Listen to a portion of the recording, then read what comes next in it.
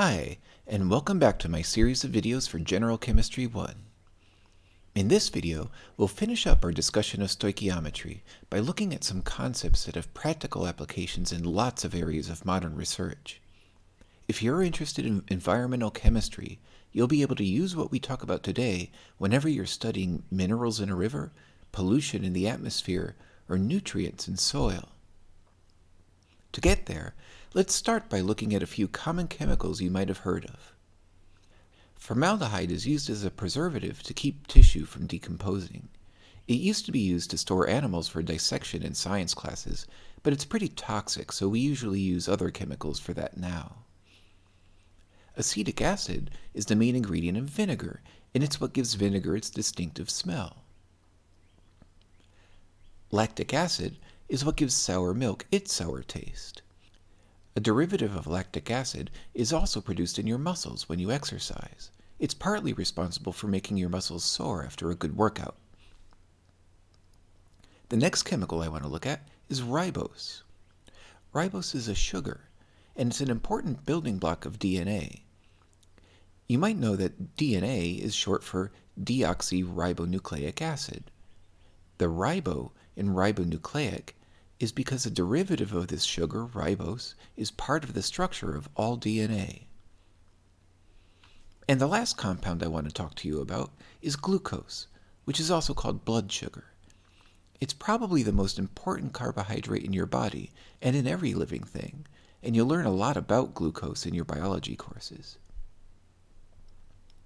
You can see that these 5 compounds are all very different from each other. Formaldehyde and glucose certainly don't have much in common.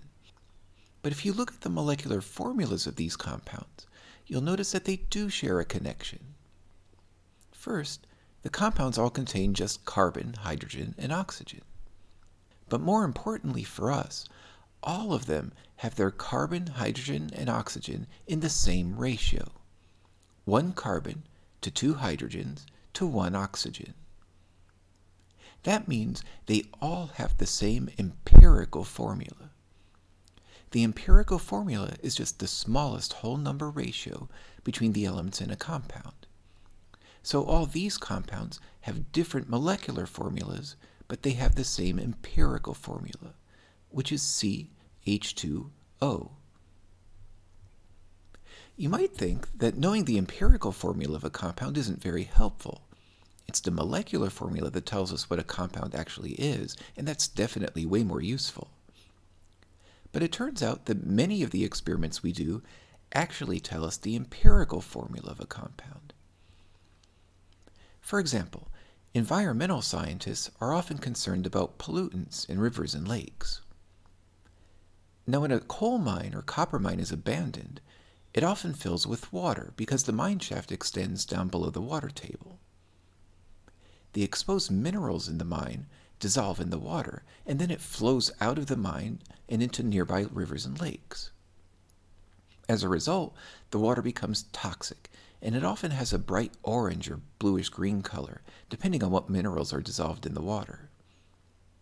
This can be a real hazard for animals that live in that water or drink from it, so it's something that environmental scientists study very carefully. Here's a photo of some analysts taking samples of water from a lake near an abandoned mine. They'll try to identify compounds that they find in the water, but the test they use might not immediately tell them the molecular formulas of the things they find. Instead, many tests just tell you what elements the compounds are made of, and that information comes in the form of percentages. For example, suppose you used a test like this to identify the compound water itself. It would tell you the compound you're looking at contains just hydrogen and oxygen, and it would tell you the percentage of each.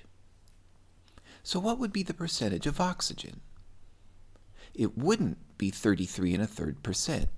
It's true that water molecules contain 2 hydrogen atoms and 1 oxygen, but the percentages you get from this kind of experiment are percentages by weight.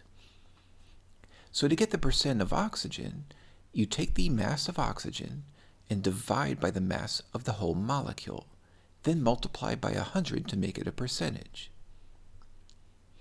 If we look at the periodic table, we find out that oxygen weighs 15.9994 grams per mole. So that goes in our numerator. And we find out that a whole water molecule weighs 18.0151 grams per mole. When we perform the calculation, we find that the percent of oxygen in water is 88.8112%. Notice that I used the correct number of significant figures in my answer here. Don't forget to do that when you're answering questions on a test or in the homework. It's worth points. Now what if I wanted to know the percentage of hydrogen in water instead of oxygen? We'd set it up the same way, but there's an important difference. In the numerator, we put the mass of hydrogen. From the periodic table, we find that it's 1.00784 grams per mole. But remember that there are 2 of these in water, so we have to multiply that mass by 2. In the denominator is the mass of water, which we already calculated last time. That gives us a percentage of 11.1888% for the hydrogen. If you compare the percentages that we got for oxygen and hydrogen, you'll find out that they add up to 100%. Actually, this shouldn't be surprising. Water only contains oxygen and hydrogen, so they should total 100%. So let's get back to our experiment where we're testing water that we think might be polluted. The data we get might look like this.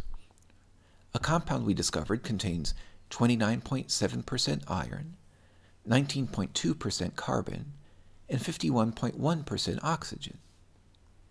We'd like to know what this compound is, but we can't tell just by looking at these percentages. Not yet, anyway. But with a little effort, we can figure out the empirical formula. That's why the empirical formula can be very useful.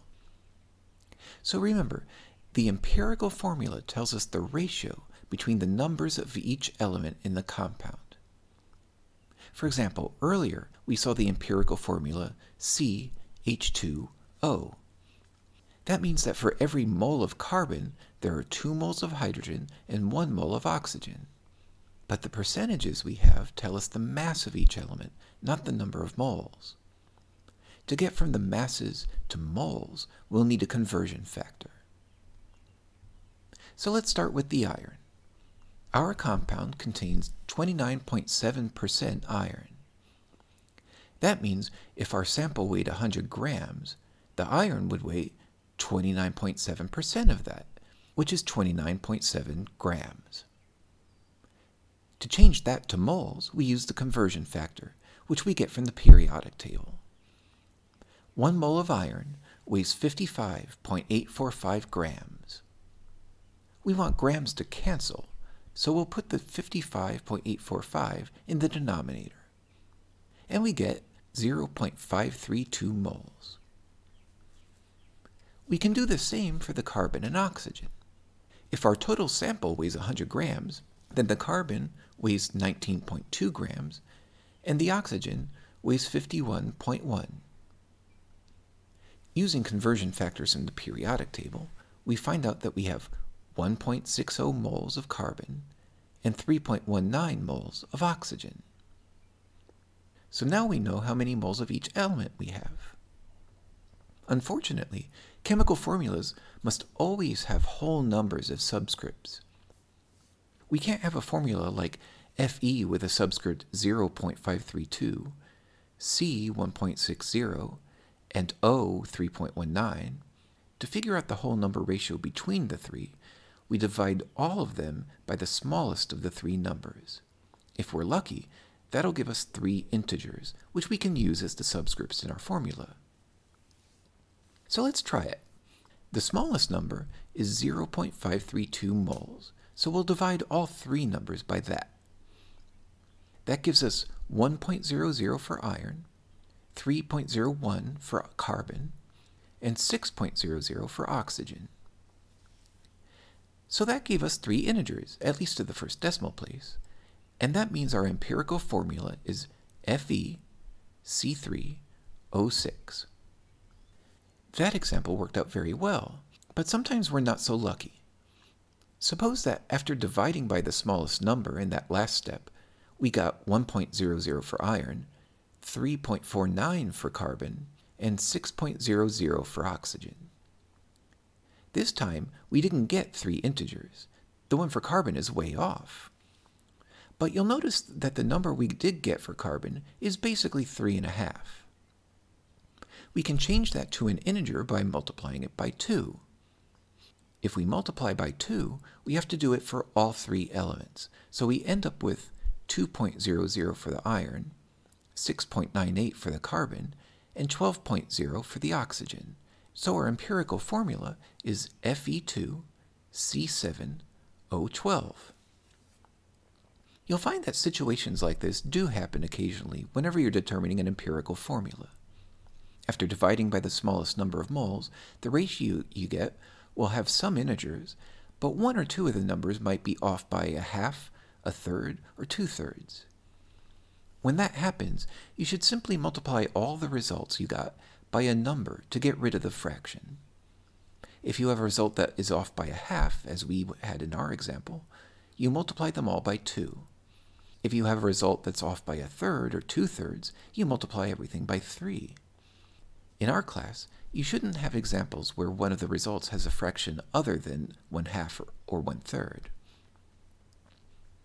So back to the example we had before, where we found our compound has an empirical formula of FeC3O6. That's the empirical formula, but with just one more piece of information, we can also get the molecular formula. All we need to know is the molecular weight of the compound. That's something that many kinds of experiment can tell us, so it's a piece of data we can usually have. For example, let's say that the molecular weight of our compound is 375.747 grams per mole. To find out what the molecular formula is, let's compare that weight with the weight of our empirical formula. If we use the periodic table, we find that FeC3O6 weighs 187.874 grams per mole. If you divide the molecular weight by the 187.874, you get 2. So the molecular formula is just 2 times the empirical formula. So that means our compound has a molecular formula of Fe2C6O12. One thing to notice is that it's quite possible for the molecular formula to be the same as the empirical formula. For example, suppose the molecular weight had been 187.874 grams per mole in that last problem. In that case, it would have been the same as the mass of the empirical formula. So the molecular formula would also have been FeC3O6.